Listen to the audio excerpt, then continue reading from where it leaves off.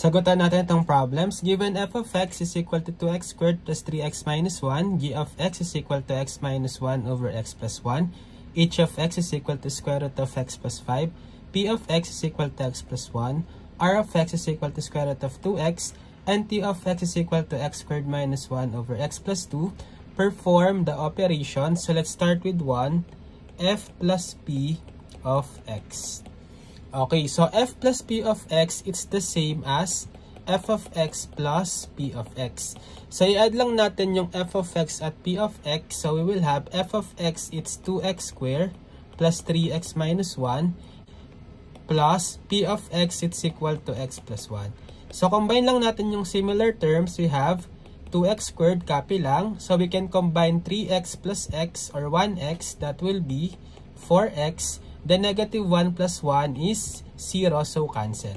So the final answer is 2x squared plus 4x. Next, for number 2, we have p minus f of x. So p minus f of x, it's the same as p of x minus f of x. So substitute lang natin yung p of x, that's x plus 1, minus f of x. So don't forget to enclose in parentheses. So quantity 2x squared plus 3x minus 1. Then distribute muna natin tong negative.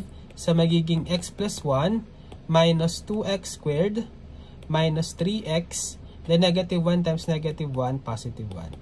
So combine similar terms. So unahin ko tong negative 2x squared. Walang makakombine. Copy lang. Then we have x minus 3x or 1x minus 3x. That's negative 2x. Then 1 plus 1, positive 2. So this is the final answer. Next, for number 2, we have g times t of x. So g times t of x, it's the same as the product of g of x and t of x. So multiply lang natin, g of x, it's equal to x minus 1 over x plus 1 times t of x, it's x squared minus 1 over x plus 2. So pwede ko munang i-factor, okay, itong x squared minus 1 using difference of 2 squares. It's factorable as x plus 1 times x minus 1 over x plus 2. So, cancel natin yung common factor sa numerator denominator. Itong x plus 1 pwedeng makancel. So, over 1 na lang ito. So, bali, ang multiply na lang natin is x minus 1 times x minus 1 over 1 times x plus 2. So, this is the final answer. Next, for number 4, we have r over h of x. So, r over h of x, it's the same as r of x over h of x. So, divide lang natin yung r of x by h of x. So, r of x, it's equal to square root of 2x over h of x, it's equal to square root of x plus 5. So, pwede natin itong i-rationalize. So, multiply natin both numerator and denominator by the denominator square root of x plus 5 para makalabas siya sa square root. So, multiply natin numerator times numerator. So, para silang square root, so pwede nyong kopyahin yung square root symbol and then multiply nyo lang yung 2x times x plus 5 sa loob. So, 2x times x plus 5 over, okay, square root this time ng x plus 5 quantity squared. So, simplifying, we have 2x times x plus 5. So, distribute the 2x. So, that will be 2x squared plus 2x times 5, it's 10x. Over, square root nung x plus 5 quantity square. So, cancel na tong square root tsaka square.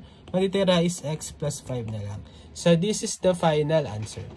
Next, for number 5, we have t over g of x. Okay, so division ulit, it's equal to t of x over g of x. So, we can have t of x substitute, x squared minus 1 over x plus 2. Then, all over g of x, which is x minus 1 over x plus 1. So, applying the rule for division of fractions, so copy nyo lang tong numerator, x squared minus 1 over x plus 2.